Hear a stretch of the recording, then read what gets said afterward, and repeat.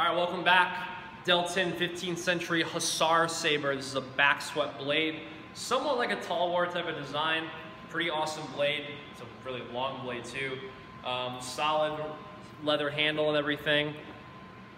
Nice cross guard to it. We're gonna take a look, some up close looks at it in just a second. Do some specs, some cut testing as usual. Let's get to it. Overall length 37 1/8 inches overall length. You've got a back edge on this. This is like actually almost close to like a foot. It's probably like a 10-inch back edge. It's pretty gnarly. That way when you're doing anything of backward cuts, you hit that or use the top edge as well. Not a lot of people end up doing that. But it's also a good way to pull your thrust out. This is intended to be a horseman's sword, so you're able to have like really big slashes, your threes, your reverse angles, anything that's able to get on the flanks. That doesn't really, I mean, I don't do any horseman type of stuff, but like when we're doing like drive-by and running attack type of stuff, you end up using a lot of the same angles that you would use if you were shooting down the line on a horse, so it's pretty sweet. Yeah, 37 inches, a little bit over a 31-inch blade. So like I said before, it's back swept. You can see it's a little bit straight here, then shoom, it comes all the way back out. That way, I would imagine that if you're riding along, you just hold that sucker out and just be able to hit that. If you were going the other way with it, sure, you might be faster, but you don't want your blade getting stuck and getting your shoulder ripped out, so that would freaking suck.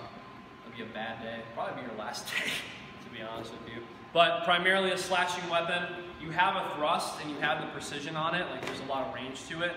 You can't really flurry with it, per se, like a shorter sword like the Messer that we just reviewed. You can't really flurry with it, but it's got a lot of control. It just feels like a military saber, which it pretty much is, to be honest with you.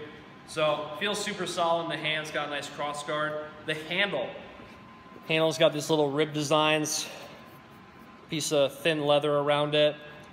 Guard is shut on both sides.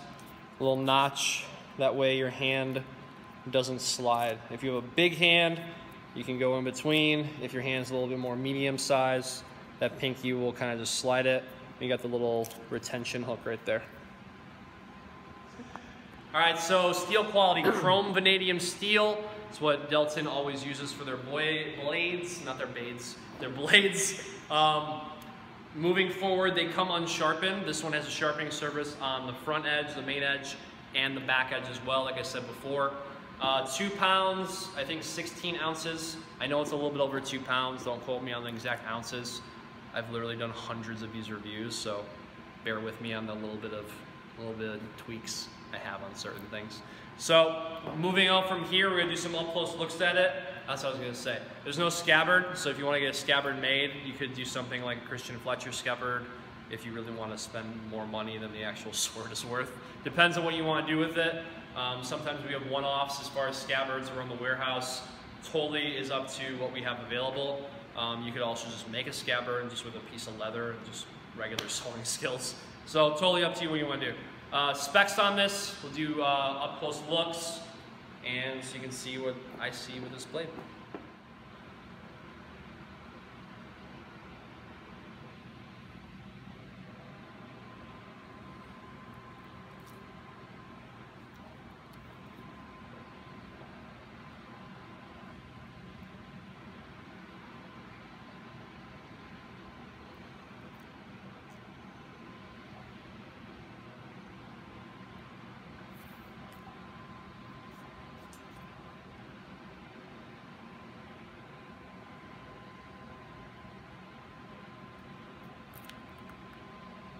Some cut testing with this blade.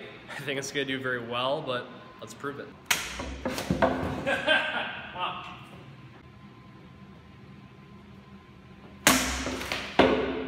Damn. But it's still a clean cut. I'll show you how sharp this is.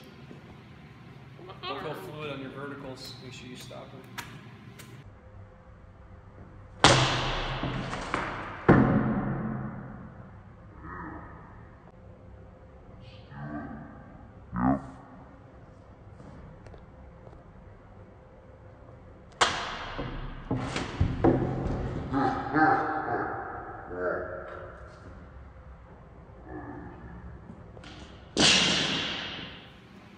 right, so there you have it, the 15th century Deltin Hussar Saber.